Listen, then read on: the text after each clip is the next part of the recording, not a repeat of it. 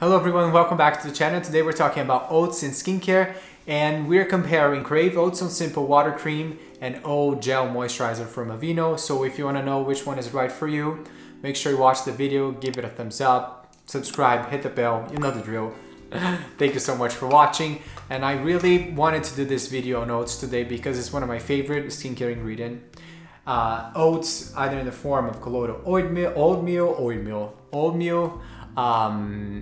extract, water, they are very soothing. They're rich in antioxidants, beta-glucans, and lipids, and this powerful combination is going to help restore the skin barrier. So it's good for eczema-prone skin, it's good for sensitive skin. So if you're facing any irritation or redness, this is, or even if you don't, this is definitely an ingredient that I think you should consider having in a moisturizer, like in one of these two, or in a cleanser, for example. Obviously it's going to be a little bit less effective, but the oat cleansing balm from the Inca list, I did a review recently. I'm going to put it up here so you can check that one out as well. So let's jump into the products, ingredients, and comparing a little bit of the texture. Okay, so the Oat So Simple Water Cream, this one I'll be using for a little bit longer.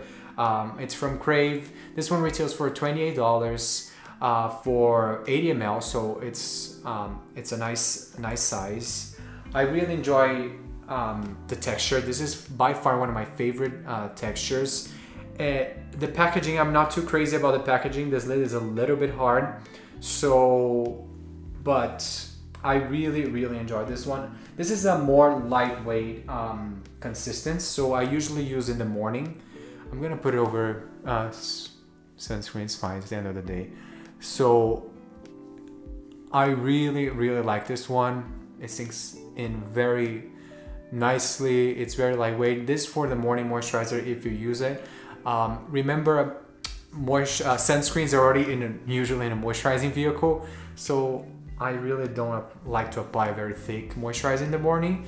So this is definitely a very good and solid option.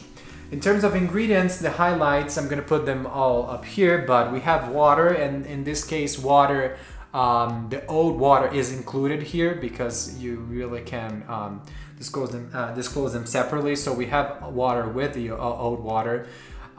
We have caprylic triglyceride, which is an emollient that's going to help soften the skin, with squalane, which is another emollient. And we have some preservatives and the Avena Sativa meal extract, which is the oat extract in this case. Very simple, straightforward ingredient list, free of fragrances, essential oils, and any dyes and etc. So very minimalistic, straightforward. It's not very occlusive, like I said, so if you really want something more towards the dry, damaged skin, this is not going to be a good option for you.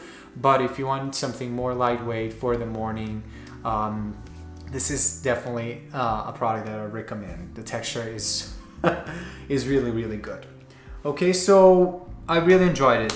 Let's talk about now the opponent, the new recent comer. Aveeno has so many products with oats. They have this whole eczema line, and more recently they launched the Calm and Restore line, which has 3 products. It has the cleanser, which I really enjoy, good for sensitive skin. It has the serum, which I have it, but I haven't tried it out yet. I have so many products, so I haven't opened yet. And haha, I have so many products. No, I didn't mean it like that. Just meant that I'm using other products now, okay? And then there's the moisturizer. So this is almost gone. This one retails for $17.99 for 48 grams. So this one is a little bit more expensive actually, and is a little bit more occlusive. Okay, so I put it on that side. So I really enjoyed this one as a nighttime moisturizer to apply before retinoids. So I really enjoy it. And the reason why it's more occlusive, this one it has Dimethicone, so it definitely is a little bit thicker. Okay, now let's jump into the ingredients. Let me just open here so we can have the main ingredients. This one has glycerin, which is a humectant.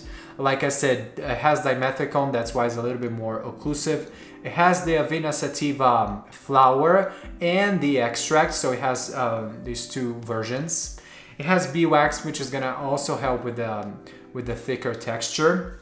It has now then some preservatives and etc. It has Panthenol, which is vitamin B5, which is also very soothing to the skin. We really like Panthenol. And it has 2 additional soothing extracts. It has Feverfew, the flower, leaf, and stem juice, which apparently has been, this is a flower extract that usually has fragrance components, but apparently it's, if you filter out and take a specific part, it's not that irritating. So, and it can be very soothing. So this is very good. And apparently they did that according to the website. And they also have Centella Asiatica, which is another extract, in this case a plant extract that we really like. And it's very soothing to the skin as well. So this has a little bit more going on. You could say that this could cause, has potential for more irritation, but overall it's very minimal because it's really not that many ingredients. I've never had any issues with both of the products. So I really think they're a good option. There's no way for me to predict if either one is gonna be irritating or maybe have a reaction, so you really need to test them out, but make sure you choose based on what you need and where you're going to use them. You know, if you need a morning moisturizer, I would go with the Krave one. If you want a more thick, heavier moisturizer for the evening, I would go with the Aveeno one. Okay, so let me know. I really enjoyed oats. Like I said, try to find a product that you like that has, and try to incorporate in your routine, and let me know if you're using today any products that has oats either in one of these forms that we talked about, and what are your favorite products with this ingredient. Thank you so much for watching, and I'll see you guys next video. Bye bye.